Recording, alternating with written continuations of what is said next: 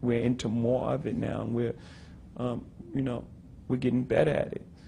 You know, just to open up different avenues, you know, to make ourselves successful. So touring, clothing, and Touring, also, clothing, movies, publishing, you know, just. I don't want to compete with him, Steve. Not interested yet. But and then on the tours, you are wise enough or big enough for something where you don't mind sharing billing with Eminem or Bono. Yeah, it's fun for me, for one, and for two, like we were saying in the car, like, you know, 1 + 1 is 3 for me. You know, I don't have that ego where you know, I have to be the only guy on the bill or the only one that people look at. You know, I'm cool with going out with other artists. I've been doing it my entire career. You know, before Eminem, before Bono, it was, you know, R. Kelly or 50 Cent or, you know, DMX. You know, I've been doing it my entire career. I just believe that, you know, the giving people a better package. You know, that when they leave the concert hall, they want to come back again. You know, you can get them there the first time. You know, if what you're putting on is not incredible and impactful, then why would they come back the second time? You know, I think that's a lot of, you know, a lot of people make that mistake. You know, when they're hot at the moment, you know, they just sell them. You know, they sell off the name and sell off the moment. Yeah, the shiny things. You fall in love with shiny things. You sell off the moment, and then when people come to the concert, they don't have the experience. Well, we're over-delivering on the experience. You know, you're not only getting Eminem, you're getting Eminem and Jay-Z. You're not only getting Bono, you're getting Bono and Jay-Z. You can't help but leave that concert, you know, with almost like a once-in-a-lifetime experience every single time. That's what I'm trying to create. But Warren, you said you wouldn't want to compete against Jay. What advice would you... He's super duper joking. What advice would you have for a man who's succeeded in a business where it's often short-lived, being convulsed? How do you like to businesses where you say there's a moat, where the competitors can't get you? What advice would you give on Jay building moats?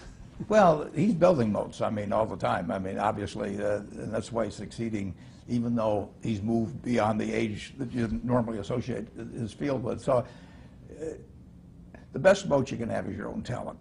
You know, I mean, they can't take it away from you. Inflation can't take it from you. Right. Taxes can't take it from you. So when I talk to students, I see these students and I tell them, you know, you're $1 million asset. I would pay you $100,000 the MBAs for 10% of the earnings for the rest of your life. So that makes you $1 million asset. Now, if you can do something to increase that value 50%, if you can learn to communicate better verbally or in written form, and you become 50% more, that's $500,000 just by improving yourself. I mean, nobody can take that away from you. And so I urge everybody, you know, I talked to them in high school about this and college, is just develop the habits. You've got the brain power, you've got the energy, but develop the habits of success and look around you at the people that you admire, you know, and list what makes you admire them compared to somebody else that looks equally strong or equally talented.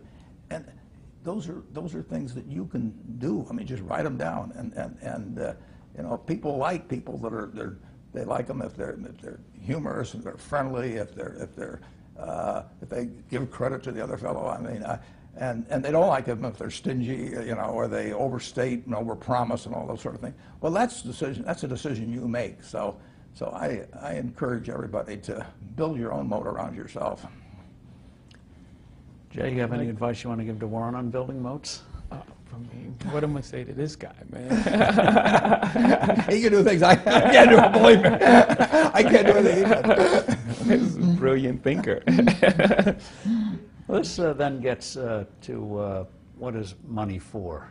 You've greatly succeeded. You haven't made the mistakes that others made. You get a success, and then you let it destroy your discipline. In terms of there are only so many steaks we can eat, or hamburgers, or whatever. The value added, we'll start with you, Warren, maybe you can start this part of the conversation. The value added you always had was you could employ capital, multiply it, which meant more businesses, more people for pensions, more hiring. That was a great service. I was doing a real public good. Yet a few years ago, you decided you were going to do something in addition to multiplying capital, which meant opportunity and a higher standard of living. Well, Steve, if you go back, really when I was in my 20s, I mean,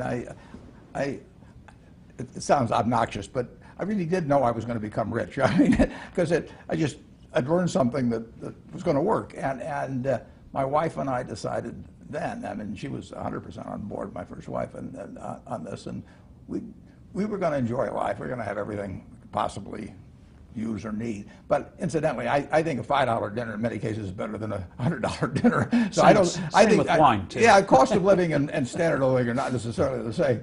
But I thought I would compound money at a rate well above average, and we decided we'd live well. We never denied ourselves anything. It meant independence, so I could do what I wanted to do, and then I felt one way or another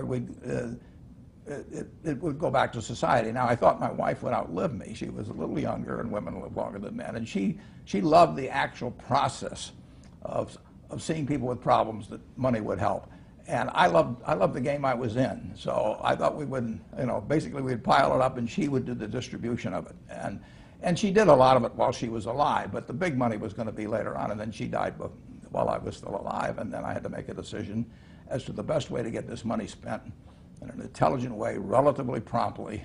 And I came up with the idea of splitting among 5 foundations, the largest of which is the Gates Foundation. And that was 4 years ago, and I couldn't be more pleased with the decision. I haven't denied myself anything. I mean, I eat everything I want. I travel any place I want. Have you denied society something, that the capital, if you keep employing it, might have done more good in Well, companies? Berkshire's still around. I'm still running it. I mean, I'm not doing so bad. I'm making it still for the charities, but I'm making it for a lot of other people too.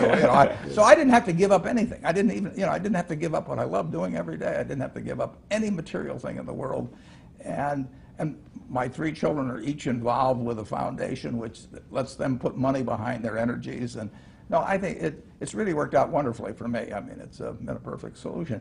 And when my wife was pregnant, I didn't think I was going to deliver a baby. And if I get a toothache or something, I don't take out my own tooth. I turn it over. I follow Adam Smith's advice. I turn it over to a specialist. And there's no reason to think that because I'm good at making money, that I would be the best necessarily at distributing it. I want certain goals in terms of how it's distributed, but I'm perfectly willing to turn it over to people who are going to spend their lives specializing in that.